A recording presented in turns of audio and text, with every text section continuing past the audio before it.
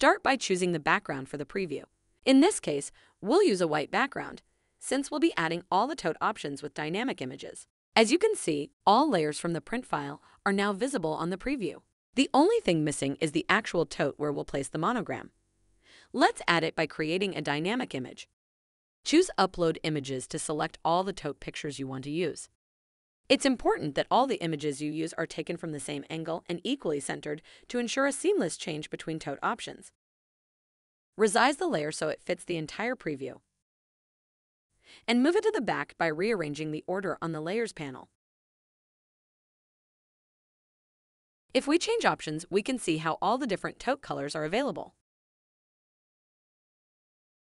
Lock the layer to keep it in place.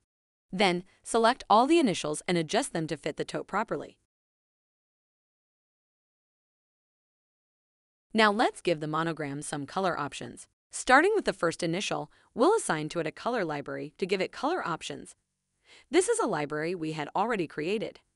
To learn how to create a new color library, follow the link shown above. If we browse through the options, we can see all the colors from the library available.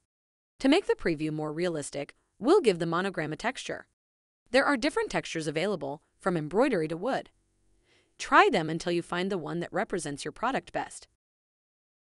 Repeat the process for the other initials.